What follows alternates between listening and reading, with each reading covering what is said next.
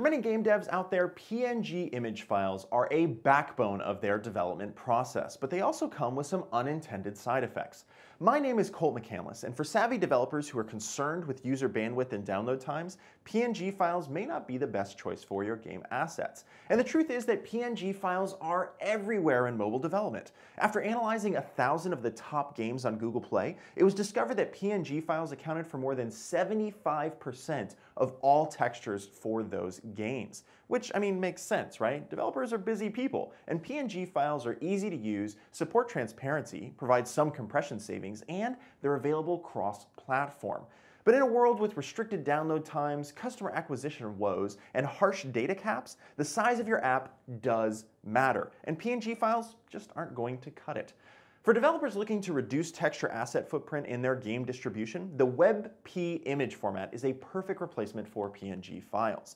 WebP supports most of what game devs love about PNG, that is transparency, cross-platform support, and lossless compression. But it also supports lossy compression, meaning you can get even smaller file sizes. And WebP fits into your existing production pipeline with plugins for Adobe Photoshop, GIMP, ImageMagick, and more. Plus, the command line converter allows you to batch convert your asset chain during your build phase, which is always helpful for programmers on the go.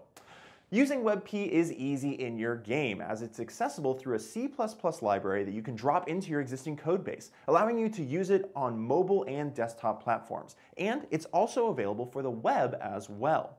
To get a better sense of the type of compression savings available, the WebP team ran some tests to see how the format stacked up against PNG, testing 1,000 images in a test corpus. This graph shows the normalized results. You can see that the optimized PNG files are listed as the 1.0 green line there, and it's direct to see that both for lossy and lossless modes, WebP files are consistently smaller in size. That odd little spike at the end, though, is caused by 1x1 pixel images, which, you'd expect some weird spikes to go on there, right?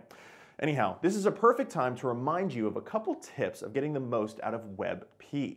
It's important to understand that one compression level doesn't work for all images in your game. Diffuse maps are different than normal maps, which are different than alpha maps, which are specifically different than highly transparent UI images. Which means that finding the right balance between image quality and size means finding the right types of compression settings for each image.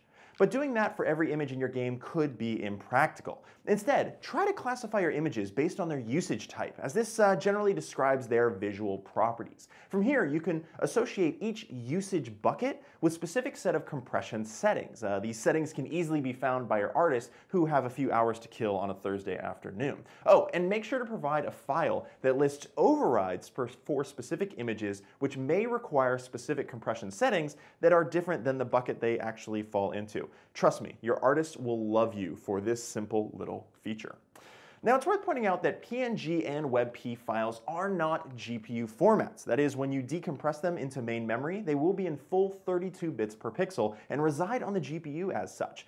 There's a whole set of GPU compressed formats out there, like DXT, ETC, PVR, and ASTC, which exist on disk and on GPU in compressed format, which means that you should consider supporting GPU formats alongside WebP ones for textures that may support it. This way, you can optimize both your distribution and GPU residency sizes. Anyhow, to get started with WebP, hop on over to the development page and grab the C++ SDK for your game, or read the docs online. And make sure you check out more information on alpha blending that can cause problems in your game by checking out my other video, Don't Alpha That Pixel. WebP is a perfect replacement for bloated PNG files in your app. So go out there, compress your textures, and build better games.